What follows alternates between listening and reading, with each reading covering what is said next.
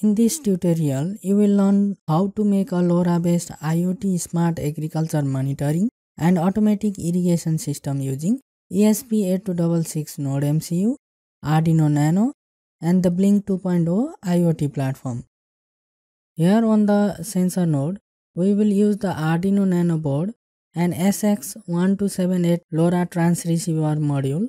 Then we will interface multiple sensors like capacitive soil moisture sensor to measure the quantity of water present in the soil, DS18B20 waterproof temperature sensor to measure the temperature of the soil, and in the cold season the plants die due to the fog and low temperature. So DHT11 or DHT22 temperature and humidity sensor is used to measure the temperature and humidity of the surroundings. A 5V single channel relay module and water pump are used for automatic irrigation system. Previously, I had made an IoT smart agriculture monitoring and irrigation system, but the area where I was working does not have Wi-Fi signals, and my home is around 700 to 800 meters away from the agricultural field. So I could not receive any Wi-Fi signals there. Hence, I cannot monitor the data and control the device over the internet. As said, when there is a will, there is a way. I found this SX1278 LoRa Transceiver module lying around. So I decided to use the Arduino Nano capacitive soil moisture sensor, DHT22 temperature and humidity sensor, DS18B20 temperature sensor, a 5V relay module, and a DC water pump on transmitter side. This LoRa transmitter module will send the parameters like relative humidity of the soil, soil temperature, relative humidity and temperature of surroundings wirelessly to the LoRa receiver. And on the receiver side, I have connected the LoRa module to the NodeMCU ESP8266 Wi-Fi module because it has built-in Wi-Fi chip, so that LoRa receives the data and the ESP8266 board upload these parameters to the Internet of Things server. As people suggested me on the previous project, I decided to use the new Blynk 2.0 IoT platform. Here I can monitor those data from anywhere in the world from the web dashboard as well as a mobile application. At last, I decided to use this small 0.96-inch SX1278 I2C OLED display to monitor soil moisture, soil temperature, relative humidity and temperature locally on the receiver side. In order to make this project, we need the following components. We need Arduino Nano, SX1278 LoRa Transceiver module, NodeMCU ESP8266 development board, a capacitive soil moisture sensor, DS18B20 waterproof temperature sensor, DHT22 temperature and humidity sensor, 0.96-inch I2C OLED display, 5V single channel relay module, a 5V DC water pump. The motor is used for drawing the water from the inlet and throwing the water through outlet. A pipe can be connected to it. LoRa frequency is not legal everywhere. I am from Nepal and here is no regulation for LoRa frequency range. But in countries like India, frequency range is 865 MHz to 867 MHz. This LoRa module has a frequency of 433 MHz, so you are not allowed to use it for an extended time aside for a academic purpose. This is a LoRa transmitter circuit diagram. You can use this connection table to assemble the components easily. Similarly, this is a LoRa receiver circuit diagram. You can also easily assemble the components using the following connection table. This video is sponsored by PCBWay. PCBWay is the place that brings the manufacturers and customer together. They have more than a decade of experience in the field of fabrication and prototyping and assembling of PCBs.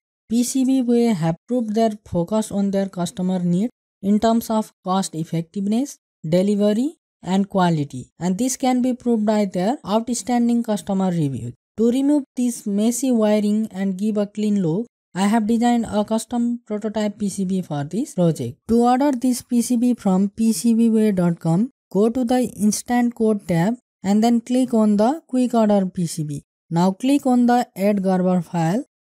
You can download this Gerber file from the website link provided in the description.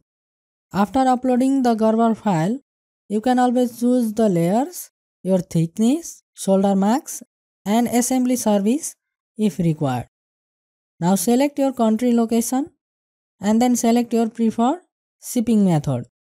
After that, you can place your quick order and within a week you will receive your high quality prototype PCB. Now it's time to set up Blynk 2.0 IoT Cloud dashboard.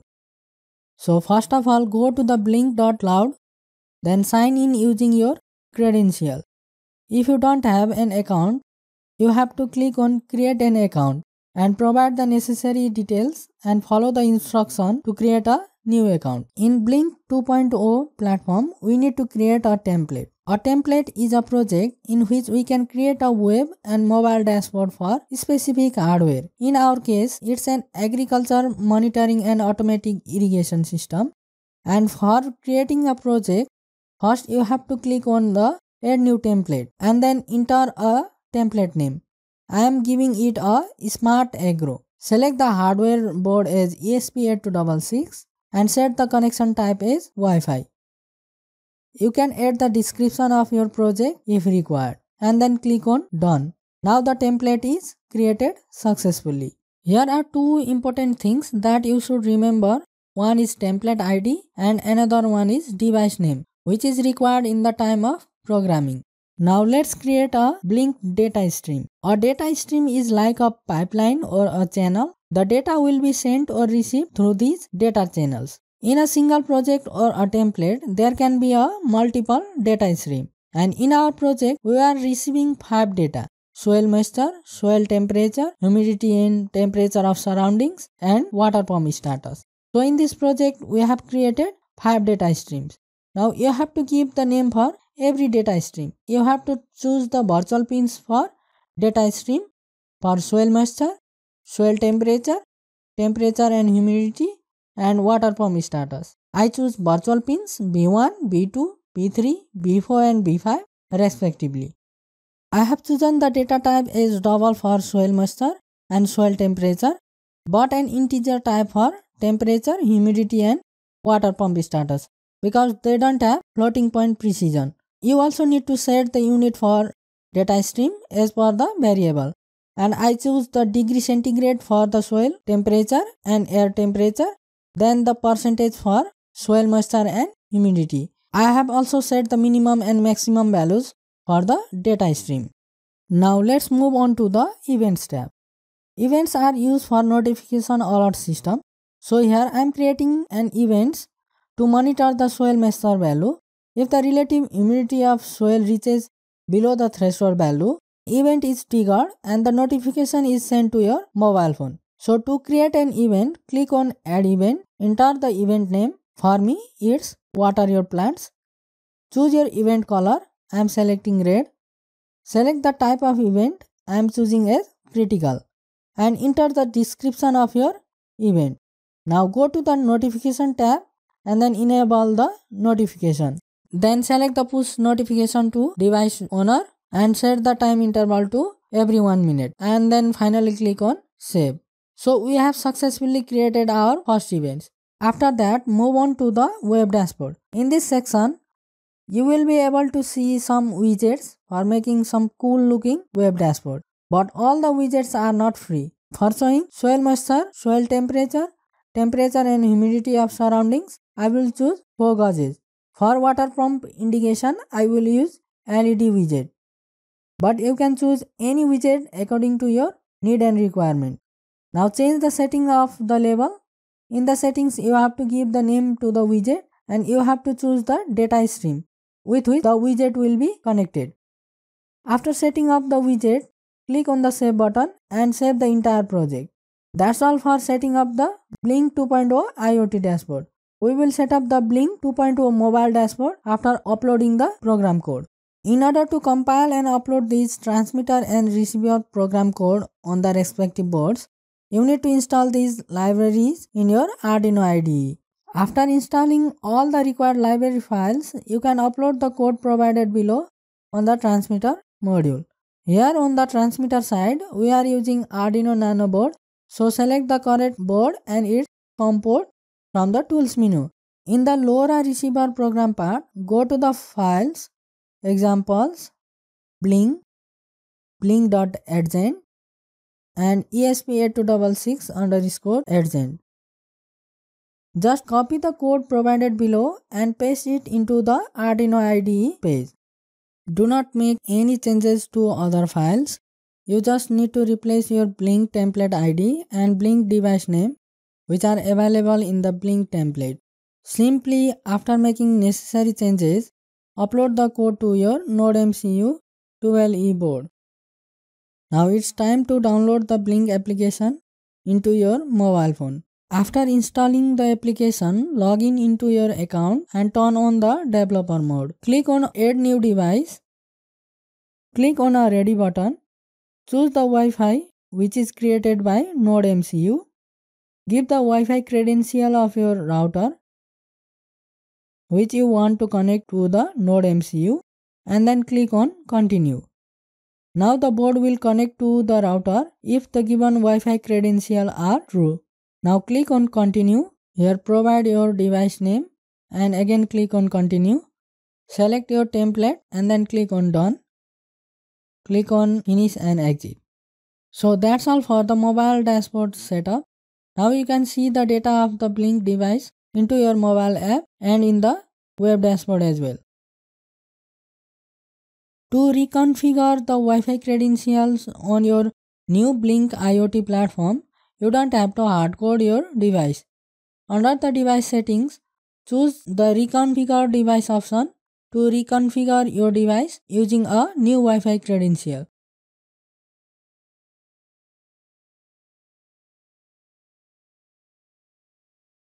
Alternately, you can also press the flash button on the NodeMCU for 10 seconds to erase the Wi-Fi credential from EEPROM.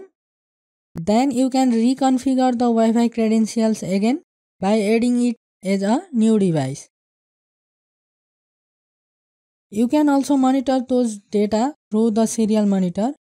For that, you need to connect the both boards to your PC and select their respective COM port. Open the serial monitor at the baud rate of 115200. Here you can see the real-time data transmitted and received through the LoRa module. So I have powered the complete system. On the receiver node, this little OLED display displays the relative humidity of the soil temperature, air temperature and relative humidity of the air. Whereas in the Blynk application, you can see the soil moisture sensor reading, you can see the temperature of the soil and air and similarly relative humidity of air. Then you will find the LED starters for water pump. First of all, let me test the soil moisture sensor.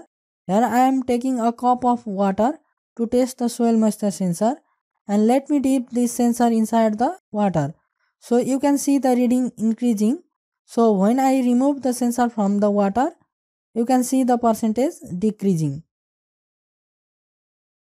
As the soil moisture decreases, the relay is turned on automatically and you can see the water pump LED glowing on the Blynk app. At the same time, you will receive a notification on your mobile phone. Similarly, you can monitor those all parameters from anywhere in the world using new Blynk 2.0 IoT platform, either using the mobile dashboard or web dashboard. So friends, I hope you like this project. If yes, then do hit that like button, share this video with your friends and don't forget to subscribe to my channel for more such videos.